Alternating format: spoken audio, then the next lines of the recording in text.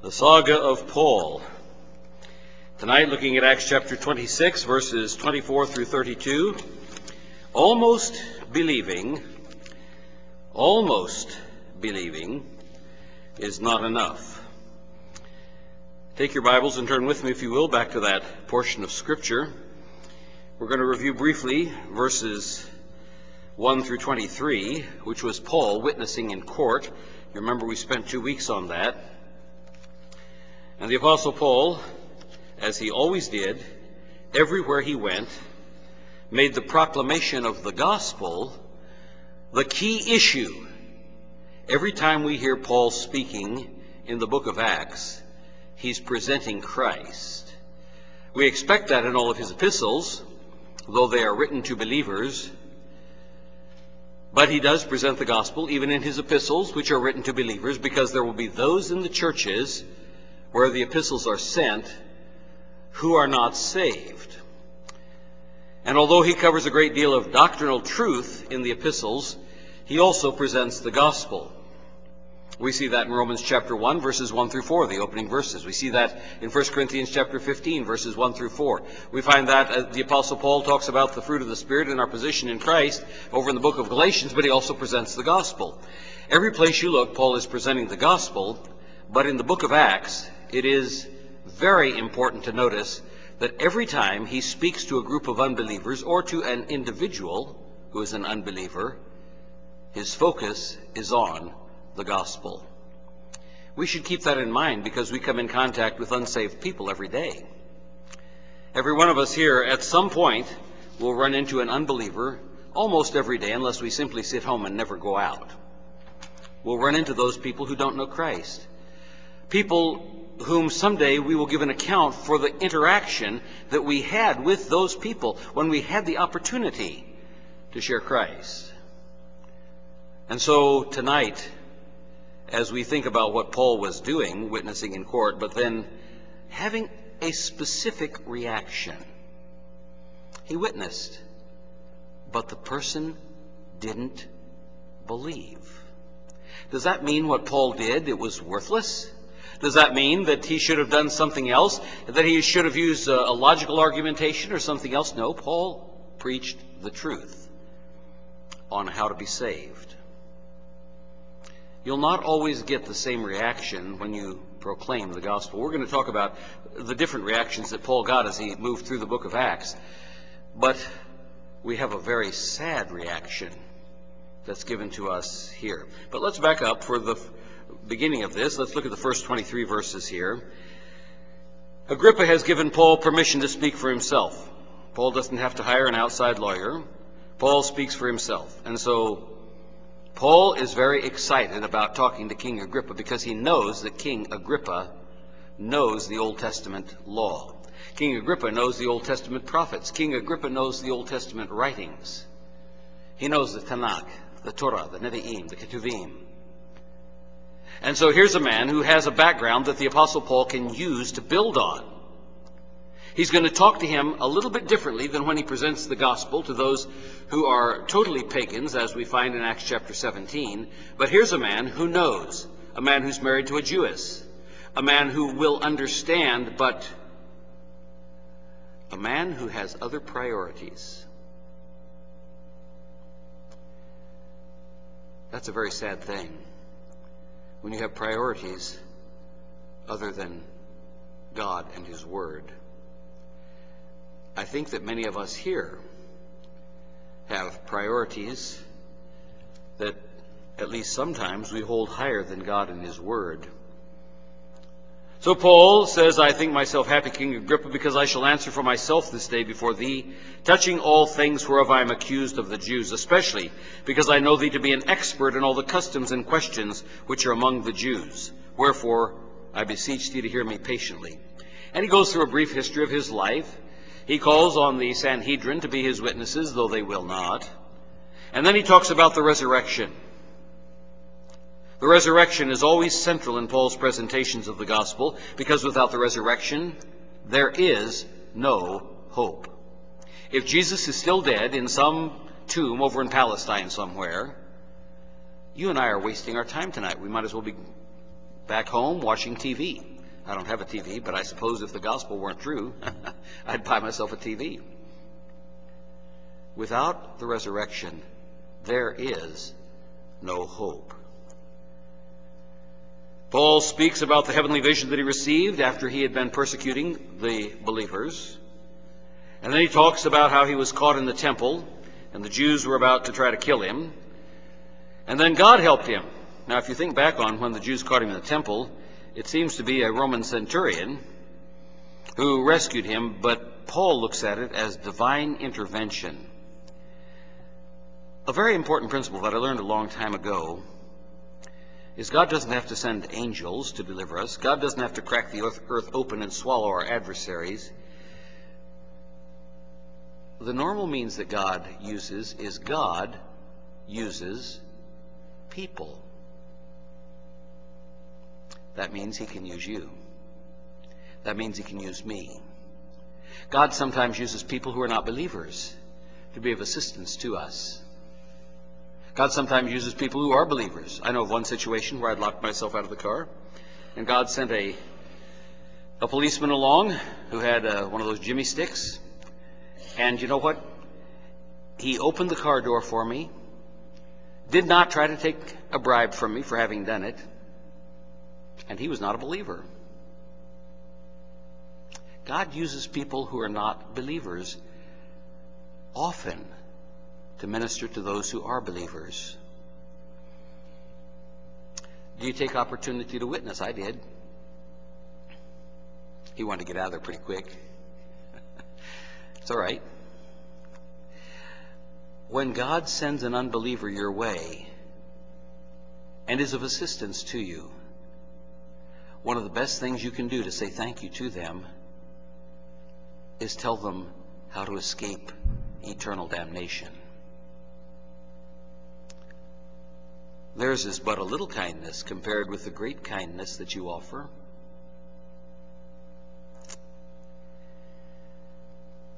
Therefore obtained I help of God, and I continue unto this day witnessing, both to small and great, saying none other things than those which the prophets and Moses did say should come, that Christ should suffer, and that he should be the first that should rise from the dead, and should show light unto the people and to the Gentiles. He's got a mixed audience. He covers everybody. To the people, that's the Jews, and to the Gentiles, that's the Romans that are standing around who actually have him incarcerated at this time. Paul was sharing the gospel of Christ. The principal thing, always appropriate in every situation. Never forget that when you're under pressure to compromise. Never forget that when it's politically correct to keep your mouth shut. Someday, and perhaps soon, some of us will be dragged into court for taking a biblical stand and for witnessing. Never forget.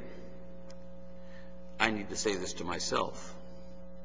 Never forget that my principal responsibility is to witness in every context.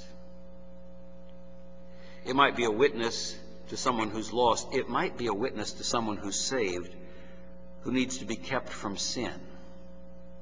We don't like those kinds of scenarios either. You may be the only presentation of the gospel that someone hears. For as much as ye are manifestly declared to be the epistle of Christ, ministered by us, written not with ink, but with the Spirit of the living God, not in tables of stone, but in fleshly tables of the heart. Is the handwriting of the Spirit of God in your life smudged so that people can't read it? Have you wrinkled your sheet of paper so badly that it's hard to make out what the letters are that the Spirit of God has been trying to write in your heart?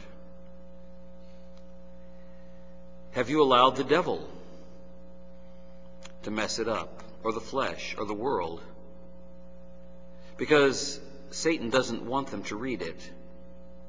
In fact, that's what Paul says in the next verse, in whom the God of this world hath blinded the minds of them which believe not, lest the light of the glorious gospel of Christ, who is the image of God, should shine unto them. As we said last week, you have nothing to be ashamed about, and so you have every motive for witnessing. If you're ashamed of Jesus when things are easy, Or if you're ashamed of believers who are suffering for their faith when things are easy, you will definitely be ashamed of Jesus when the going gets tough. If you're ashamed of Jesus, he will be ashamed of you. If you're faithful, he will never be ashamed of you, and we read the verses on that. If you grow to spiritual maturity, God is delighted to own you as his children. That's why he leads us through the wilderness. That's why we were talking about this morning. His design is to bring us through the difficult times so that we'll learn to trust him. And as we grow, he is delighted to call us his children. It's a dangerous thing to be ashamed of Christ. And that brings us to tonight. Believing almost is not enough. We're in verse 24. And as he thus spake for himself, Festus said with a loud voice, Paul, thou art beside thyself. Much learning doth make thee mad. But he said, I am not mad, most noble Festus, but speak forth the words of truth and soberness. For the king knoweth of these things, before whom also I freely speak. For I am persuaded that none of these things are hidden from him. For this thing was not done in a corner. 3 years Jesus had walked on earth, bearing his testimony, making it clear who he was, healing those who were diseased, raising those who were dead, shutting down all the religious hypocrites who claimed to be representing God. And Jesus was crucified. King Agrippa would have known all these things. It was public. Jesus had spent his time not merely in Jerusalem, but he had spent his time all over the country, and he had gone across the river into Decapolis. Paul speaks the truth. The king knoweth of these things, before whom also I freely speak. So in other words, Festus, you're new on the scene. You don't understand everything's going on. But Agrippa does understand everything that I'm saying. He knew his audience.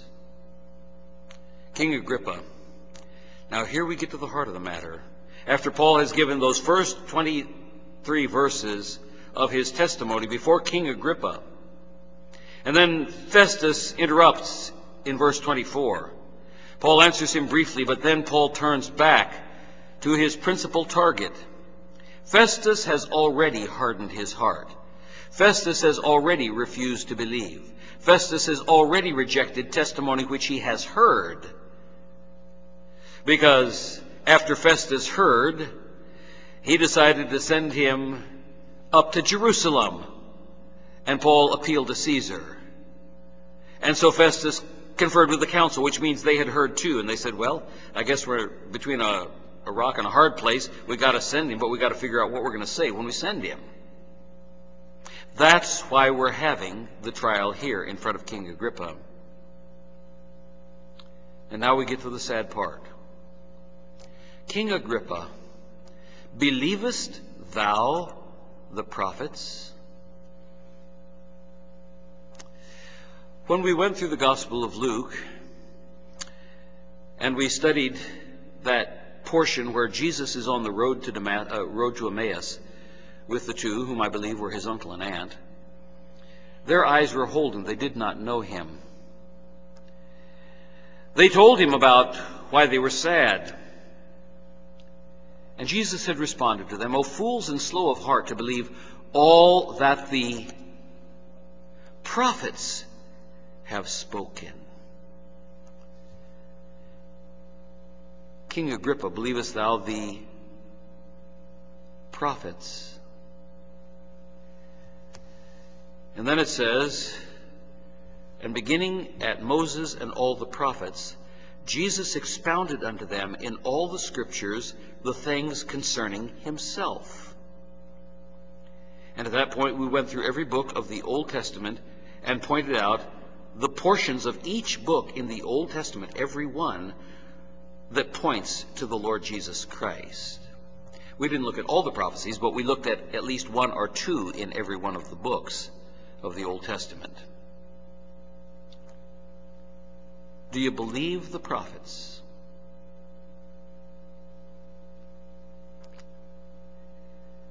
Do we believe the prophets? We claim to believe the prophets. The prophets wrote not only of the first coming of Christ, the prophets wrote of the second coming of Christ also.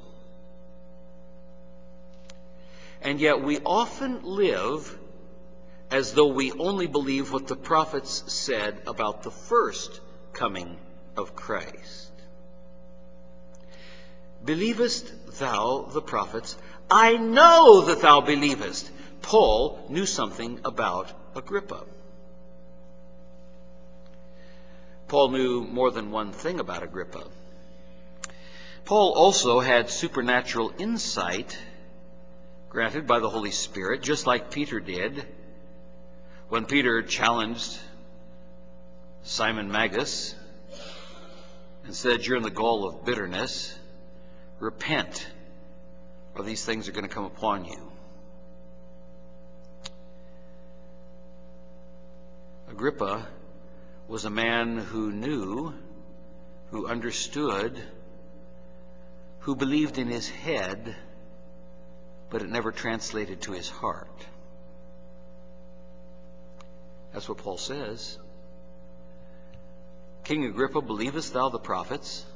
I know, not I guess, not I hope, I know that thou believest. But then Agrippa's response in verse 28. Then Agrippa said unto Paul, almost. Oh, what a painful word. Almost thou persuadest me to be a Christian. Agrippa had been paying attention while Paul was preaching. Festus was beginning to sweat a little bit and getting embarrassed by what Paul was saying, but Agrippa had been listening. Almost thou persuadest me. Now we need to ask a question when we look at that word almost. Does that mean that Paul's logic wasn't good enough? Does that mean that Paul didn't use enough exciting illustrations of repentant drunkards crawling to the front to the altar? Did that mean that the soft music wasn't playing when it was supposed to be playing? No, because the issue of salvation, as we saw this morning, is an issue determined by God, and yet we are held accountable. Paul said enough that God could have used it to draw Agrippa to Christ. Agrippa saw the light. Agrippa saw the open door. Agrippa walked to the open door. Agrippa glanced around. And then Agrippa stepped back from the open door. We might fault him for doing that until we discover that's exactly what we often do. When we hear the Word of God, when we know the Word of God, when we know the will of God, we step to the door, we look around, and we decide, I have a reason not to walk through the door, which is the center of God's will. Almost thou persuadest me to live a holy life. Almost thou persuadest me to obey the word of God. Almost thou persuadest me to walk in the Spirit. Almost thou persuadest me to be the right kind of husband. Almost thou persuadest me to be the right kind of wife. Almost thou persuadest me to honor my father and my mother. Almost thou persuadest me. Oh, I'm going to trample on toes. To come to all the services and be on time. almost is not enough.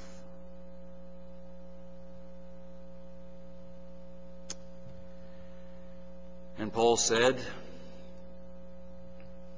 I would to God that not only thou, but also all they that hear me this day were both almost and altogether such as I am, except these bonds. Paul didn't say, I wish you could be in chains like me, and then you'd get it. If you just got locked up for a while and had people using you as a political pawn, then you'd understand what I'm saying and you'd get it.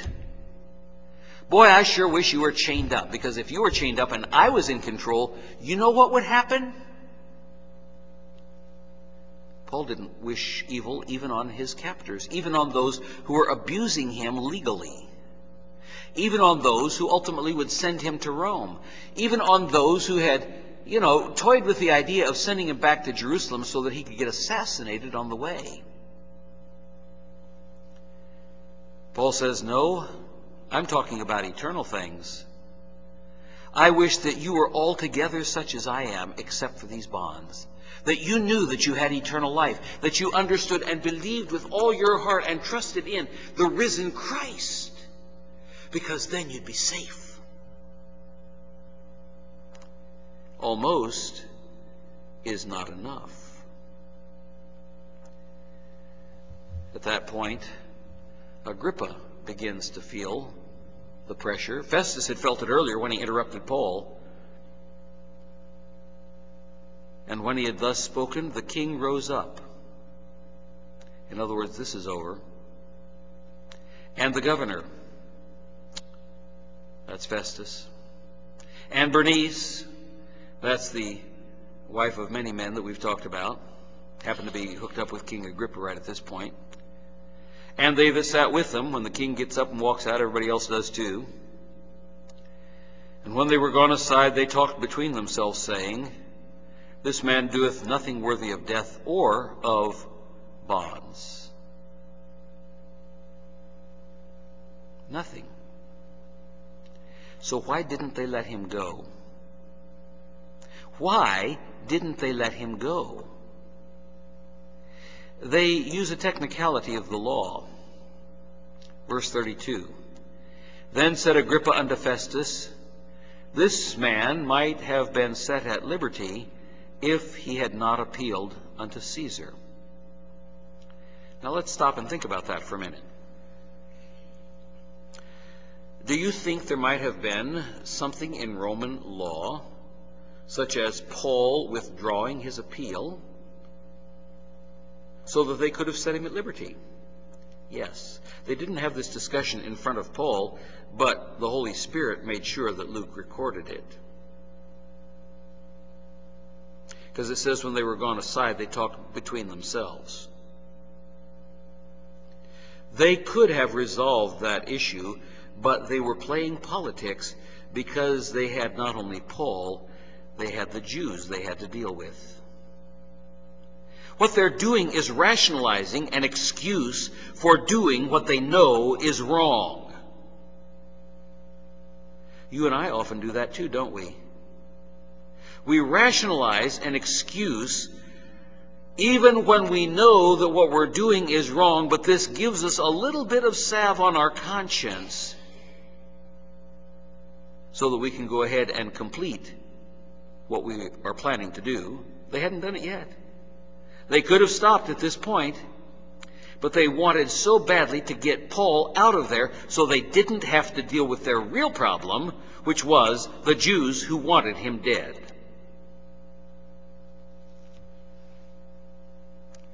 Agrippa is the one that makes that comment. Agrippa is the one who knows what Paul has said is true. Agrippa is the one who just made the comment, you almost persuade me to be a Christian. In other words, Paul, you've got a very powerful argument. But Agrippa wasn't going to get himself caught in that net. He understood the Jews very well. Paul himself said so. He would rather have personal peace and prosperity than deal with the issues. How many times do we do that? Personal peace, personal prosperity. You know, Agrippa is dead today. He lasted a few more years, as did Bernice, until she got killed in the explosion of Vesuvius. They lost their chance. You and I are losing chances every day. We are losing opportunities to do right. We're making excuses for why we don't do right. I don't know what yours are. I don't know what your opportunities were or what your excuses are. It doesn't matter. You know what they are. The Holy Spirit can convict you just like He does me. Why didn't I take advantage of that opportunity? Now let's talk about the different responses to the gospel. Presenting the gospel, which Paul has just done, has produced a response in verses 24 through 32. It's produced a response from Festus. In fact, a loud voice response. It says Festus said with a loud voice. He didn't just say, whisper it. He didn't nudge Paul and say, look, cool it, Paul. That's kind of weird what you're saying. It produced a response from Festus. It produced a response from Agrippa. It produced a response for the other people who were sitting there and listening. They didn't say a word. They just got up and walked out. Did you know that every time you share the gospel of Christ, it will produce a response? I shared one response with you a couple of weeks ago when I told you how Judy and I had gone to the home of one of our Ulpan teachers, who today is a member of the Knesset. A lovely young lady, daughter of a rabbi, an Orthodox rabbi. She'd baked us a cake on a hot plate. Believe it or not, they can do that. And we sat and talked about the Messiah until after midnight. And I said to her, Dahlia, I said, tonight you're going to make a decision. Either you will decide to trust Jesus as your Messiah, or you will make the decision to put it off. Or you will make the decision to outright reject Him. But you will make a decision tonight. She sat there with her head tipped forward and tears streaming down her cheeks. So after a few more minutes, Judy and I got up and left and had to walk several miles to get back because all the buses were stopped at that point. The next day she came up to Judy and she said, the words that Christians spoke, they were beautiful words. Almost believing is not enough.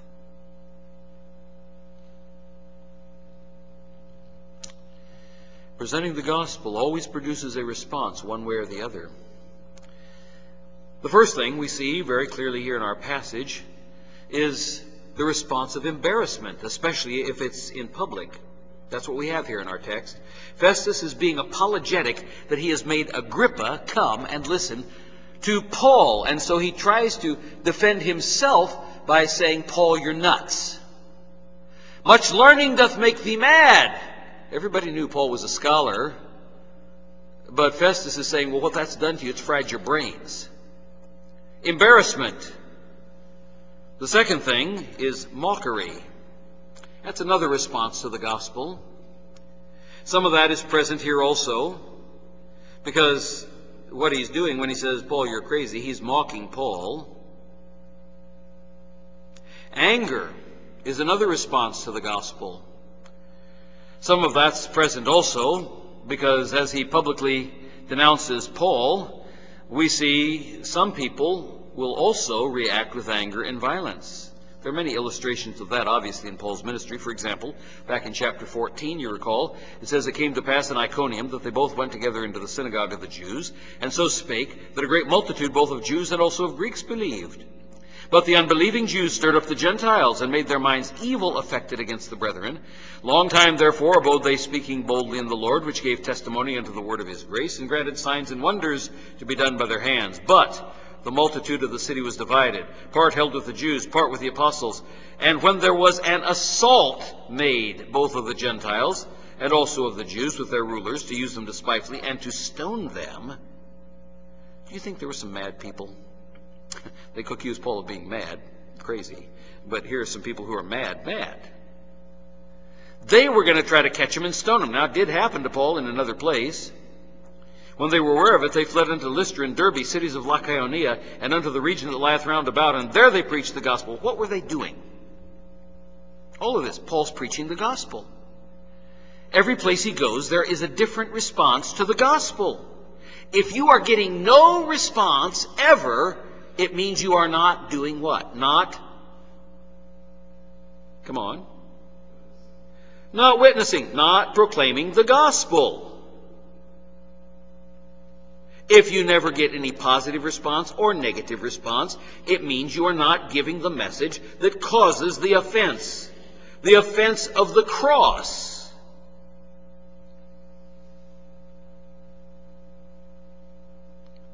To the Jews, it's a stumbling block. To the Gentiles, it's foolishness. If you never get any response from anybody, it may mean that you're not communicating the gospel of Christ. There they preached the gospel, and there sat a certain man of Lystra, impotent in his feet, being a cripple from his mother's womb, who had never walked. The same heard Paul speak, who steadfastly beholding him, and perceiving that he had faith to be healed, said with a loud voice, "Stand upright on the feet." He leaped and walked. When all the people saw what Paul had done, they began to shout and scream and say, "Hey, the gods have come down to us." And they called Barnabas Jupiter and Paul Mercurius, because he was the chief speaker. And so they began to try to sacrifice. The priest of Jupiter came out and said, "Man, we're going to take advantage of this. They're going to sacrifice to Paul and to Barnabas." Paul and Barnabas said, "Don't do it. We're men of like passions with you. We preach unto you that you should turn from these vanities." Ooh, they just attacked the priests who were going to honor them. They called that vanity. "Turn to the living God, which made heaven and earth and the sea and all the things that are therein." Yep, there you are, creationism. "Who in times past suffered all nations to walk in their own ways, but he left not himself without witness in that he did good and gave us rain from heaven and fruitful seasons, filling our hearts with food and gladness." In other words, there's a true God out there. Forget these guys who are running around with garlands. They scarce restrained the people. "And there came certain Jews from Antioch and Iconium, who persuaded the people, and, having stoned Paul, drew him out of the city, supposing he was dead." Do some people get mad when you preach the gospel? When you tell them that their gods are no gods? When you tell them that the things that are at the center of their lives are not worthy to be worshipped, not worthy to be coveted after, not worthy to be adored, not worthy to spend all their time on? Do they get mad? Yes, they do. In fact, here they killed Paul. I think this is what Paul's talking about when he talks about, "I knew a man who was caught up to the third heaven and saw things that he can't talk about."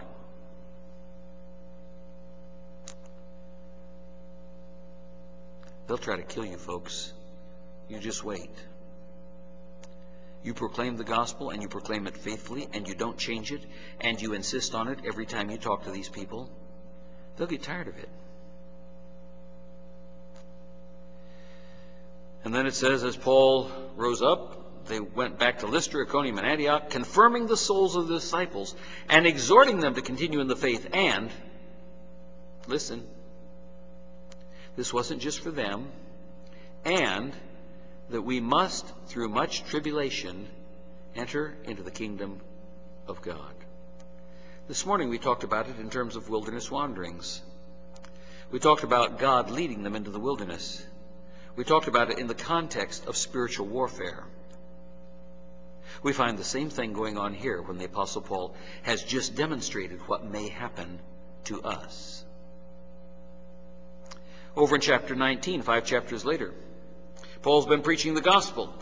And it says, in the same time there arose no small stir about that way. Remember, he had just attacked the priests of Jupiter back here in chapter 14.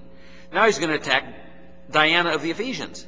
A certain man named Demetrius, a silversmith, which made silver shrines for Diana, brought no small gain unto the craftsmen. Ah, there's another motive too. Whom he called together with the workmen of like occupation and said, Sirs, you know that by this craft we have our wealth. Do you want to be rich or do you want to be poor? Hey, I want to be rich. All in favor of being rich, raise your right hand. Yes! Did you know there's a guy in town who is going to make you into a pauper? What? But we've got to have a religious reason for what we're going to do. Because after all, you know, economic free market here, we've got to make sure that we have a religious reason for stopping what he is doing. Moreover, you see and hear that not alone at Ephesus, but almost out through all Asia, this Paul hath persuaded and turned away much people, saying that they be no gods which are made with hands. They understood the message. So that not only our craft is in danger to be set at naught, why, just think about that. We won't have any work to do. But also that the temple of the great goddess of Diana should be despised, and her magnificence should be destroyed, whom all Asia and the world worshipeth. Well, a little bit exaggeration. And when they heard these sayings, they were full of tickly happy, skipping through the tulips, right? They were full of wrath. Preaching the gospel and making it clear that Jesus must replace everything else. Everything. It produces wrath. They cried out saying, Great is Diana of the Ephesians. The third response that sometimes we see is envy.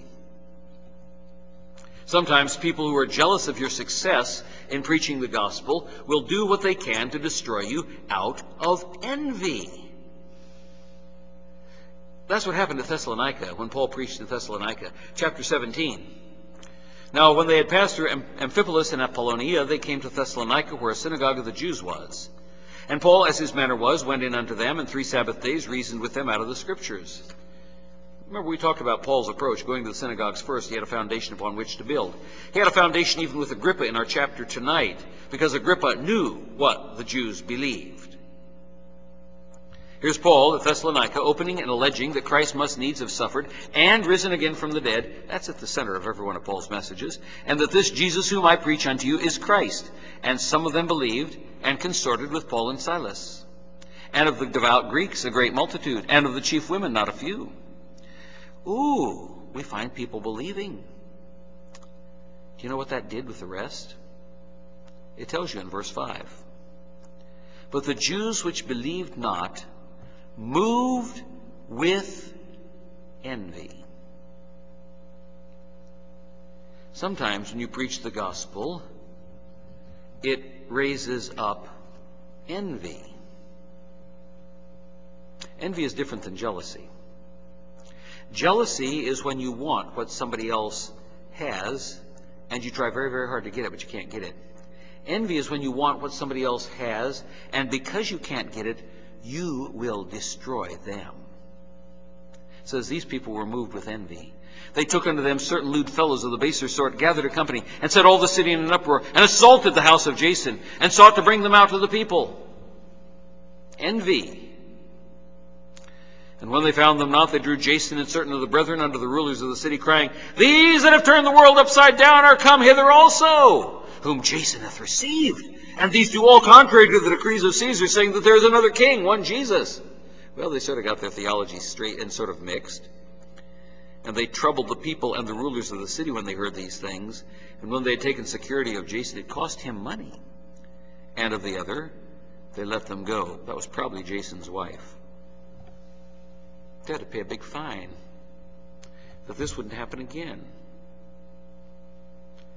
Response to the gospel may cost not only you, but somebody else something. The response may be envy. Another response, and of course this is portrayed in some of these first responses, but it's the response of persecution. Since the gospel changes lives, you see, begin to understand why Agrippa said, Almost you persuade me to be a Christian, but I really don't want to go there. Because these are the responses that we see to the gospel. The thing was not done in a corner. Agrippa knew about Jesus. Agrippa probably knew about John the Baptist. Agrippa knew what happened to John the Baptist. Agrippa knew what happened to Jesus. Agrippa has heard the reports of Paul going around the countryside. Agrippa is following what's going on. He knows what the Jews are doing. And he's saying, I really don't want to go there. You see, since the gospel changes lives, people who lose money will persecute and seek to stop you. For example, like closing down a bar because the former drunks got saved and now there's nobody that comes to the bar. You know, that kind of thing happens. Saw that up in Boston going on when we had the rescue mission operation up there. You know, we were opposed by the bartenders because their very habitual, faithful customers got saved. And they were going broke, just like the silversmiths in Ephesus. Here's another case of where they were losing money, and so they raised up persecution. It came to pass, as we went to prayer, a certain damsel possessed with a spirit of divination met us, which brought her masters much gain by soothsaying. You see, the world has a different god. It wasn't that Diana of the Ephesians was so great, but they made silver shrines, and they sold silver shrines, and they were going to lose their money. Same thing here with the girl who did fortune-telling. Brought her masters much gain by soothsaying. The same followed Paul and us and cried, saying, These men be of the servants of the Most High God, which show unto us the way of salvation. And this she did many days. But Paul, being grieved, turned and said unto the Spirit, I command thee in the name of Jesus Christ to come out of her. And he came out the same hour. And when her masters saw that the hope of their gains was gone. What money will do to move people? They caught Paul and Silas and drew them into the marketplace unto the rulers and brought them unto the magistrates, saying, You know, this isn't the real charge, is it? None of these things that people bring up are the real charges. They keep saying that these guys are committing treason, that these guys aren't obeying the laws of Rome, that these guys are causing trouble in town. These guys have turned the world upside down every place else. They've come here. Their real reason was, it's cost us some money. These men, being Jews, throw in a little racism here, do exceedingly trouble our city, and teach customs which it is not lawful for us to receive. Oh, really? Neither to observe. Oh, really? Being Romans. Pull the race card. And the multitude rose up together against them, and the magistrates rent off their clothes. They didn't even find out what he was talking about, and commanded to beat them. And when they had laid many stripes upon them, they cast them into prison, charging the jailer to keep them safely. Well, you know the rest of the story. And the Philippian jailer gets saved at the end. God allowed them to go through the wilderness because there was a man who needed to be rescued on the other side of the wilderness. Another response is delay, which is certainly what's going on here. King Agrippa and Festus rise up. They delay. Sometimes people put it off for ulterior motives. We've seen that already with Felix over in chapter 24. Felix wanted a bribe. Money business again. You know, money, covetousness is idolatry, and the covetous man is an idolater. Felix wanted a bribe, and Felix also wanted to be politically correct. Chapter 24. When Felix heard these things, having more perfect knowledge of that way, he knew just like Agrippa knew. You and I know a lot of stuff about the Bible. We know a lot of things that God wants us to do. But we rationalize and make excuses which sound good on paper so that we can still do what's sinful. Having more perfect knowledge of that way, he deferred them. People put off the reception of Christ because they have ulterior motives. But he makes a reasonable excuse. When Lysias the chief captain shall come down, I will know the uttermost of your matter. And he commanded a centurion to keep Paul and let him have liberty, because he knew he wasn't guilty. And that he should forbid none of his acquaintances to minister or come to him. And after certain days, when Felix came with his wife Drusilla, which was a Jewess. Oh boy. These guys are in hot water. They had so much light and they kept pushing it away. Have you ever done that? I know you have, because I have. I'm human, you're human. God gives us light and we choose the wrong path. We see the light is going down that path, and we sort of see something twinkling in the darkness that we think is maybe a diamond down the dark path, and so we leave the bright path, and what is down there is not a diamond, but it's the eyes of a lion that were reflecting a little bit of that glint of light. You've been there. I've been there.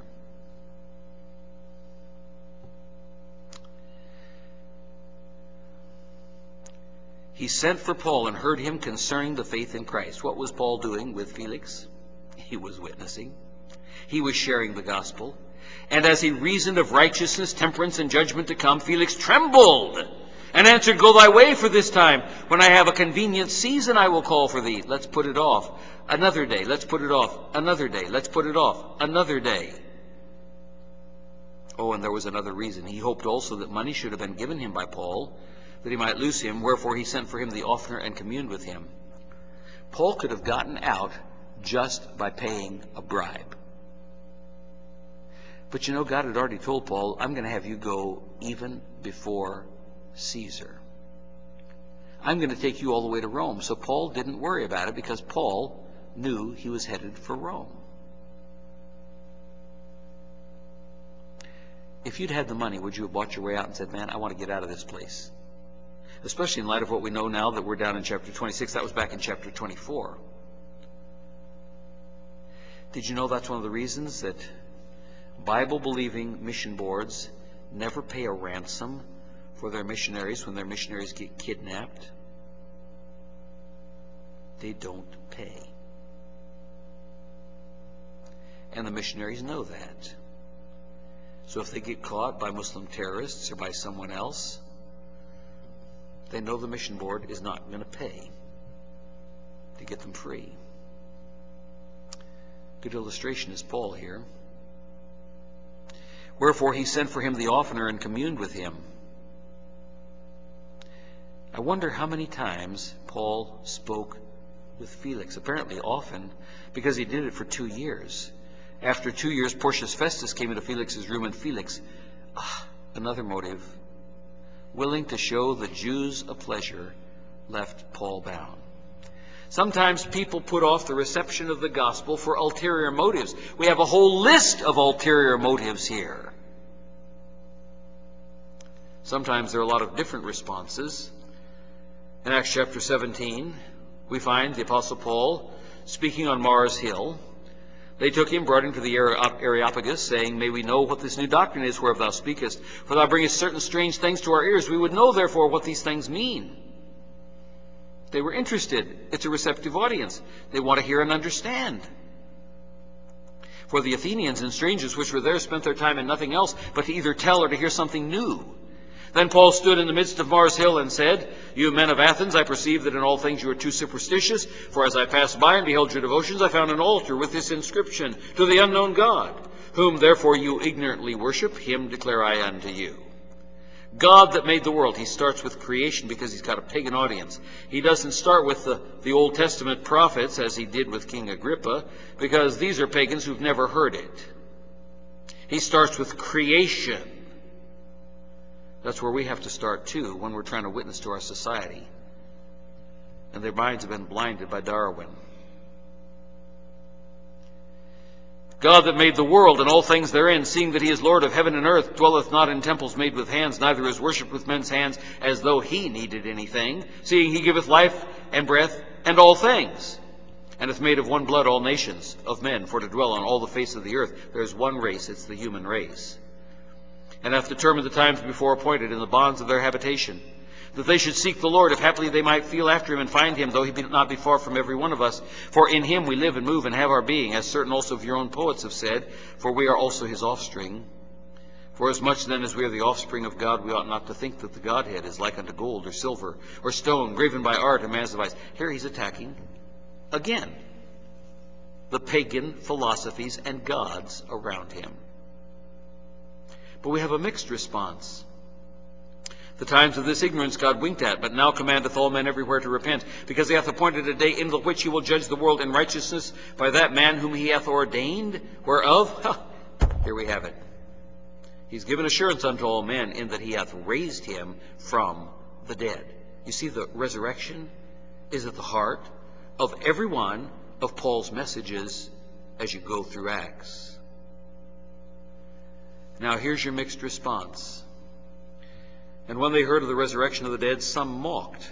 That was one of the responses we saw earlier, wasn't it? Mocking. Others said, we will hear thee again of this matter. There were some who were being drawn, but had not yet believed. So Paul departed from them, but there were some who didn't delay it. Howbeit certain men clave unto him and believed, among which was Dionysius the Areopagite, and a woman named Damaris, and others with them.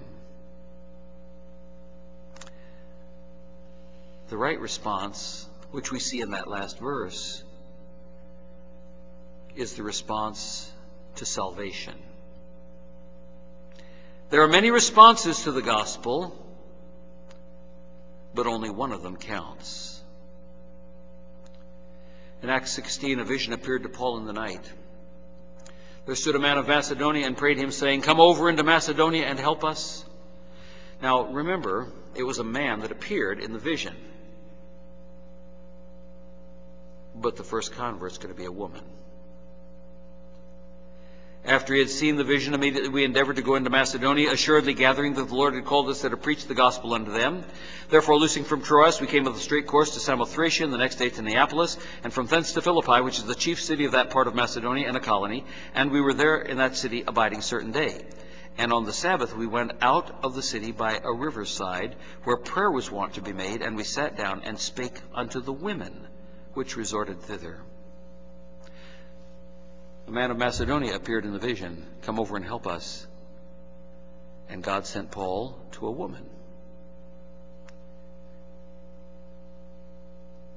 We spake unto the women which resorted thither, and a certain woman named Lydia, a seller of purple of the city of Thyatira. And you should read what is said in the book of Revelation about Jesus' letter to Thyatira. Some bad things happened in Thyatira. Lydia, which worshiped God, heard us. And here we get back to where does salvation come from? Whose heart the Lord opened, that she attended unto the things which were spoken of Paul. And when she was baptized, and her household, there's a household salvation here, she besought us, saying, if you have judged me to be faithful to the Lord, come into my house and abide there. And she constrained us.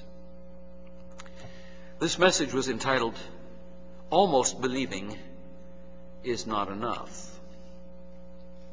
We see the different responses, some of which are anger and outright rejection, some of which are persecution, some of which are murder, some of which are delay, some of which are hesitation and political correctness. But we see some who believe. Almost believing is not enough. Now is the day of salvation. Almost is not enough. 2 Corinthians 6, 1 and 2. We then, as workers together with him, beseech you also that ye receive not the grace of God in vain. For he saith, I have heard thee in a time accepted, and in the day of salvation have I succored thee. That means helped thee. Behold, now is the accepted time. Behold, now is the day of salvation. Almost is not enough. Delaying for whatever ulterior motive will not work. Now is the accepted time. Now is the day of salvation. Do you know for sure that if you died tonight, that you would be in heaven? The Bible teaches, absent from the body, present with the Lord. That's only for believers. Might be somebody here tonight that's never truly trusted Christ. You're counting on something else. You're counting on the works of the law. You're counting on your good deeds. You're counting on something that you have done. Don't delay. Felix delayed, Festus delayed, Agrippa delayed, Bernice delayed, the council delayed. Today they're in hell.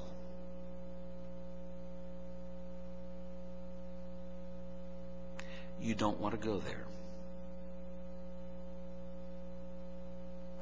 Perhaps there's someone in the internet audience that has never trusted Jesus Christ. You've heard tonight that Jesus Christ, who died for your sins and was buried and rose again the third day, will give you eternal life as a free gift if you trust Him alone. Don't say, I'm going to wait and think about it. Don't say, well, what's in it for me? Will it make me rich? If I become a Christian, will I become successful? If I become a Christian, will I get the things that I want? If I become a Christian, can I manipulate God and have Him give to me whatever it is that you want? You will make a decision tonight, just like I told Dahlia. You will make a decision to believe and receive the gift of eternal life. Or you will make a decision to delay and put it off, and you may never come to Christ. Or you will make a decision to reject. And rejection manifests in many ways we've seen tonight. Anger, jealousy, hatred, murder, the works of the flesh, basically. But someday you will stand before God, and you will give an account. Our gracious Heavenly Father, how we thank you for your word and for the free offer of the gospel.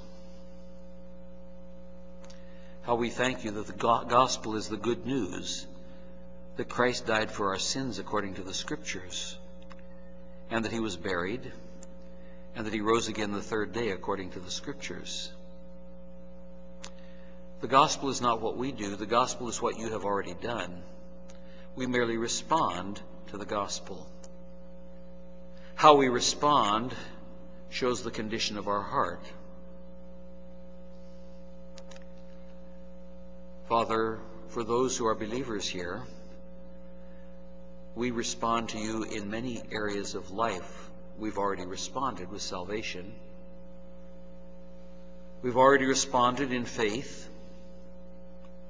Now the question is, will we respond in obedience to what you have laid out clearly in your word for us to do, that we might glorify Christ? Father, we pray that you'll take your word as proclaimed tonight, that you will use it in each of our hearts to purge us from sin,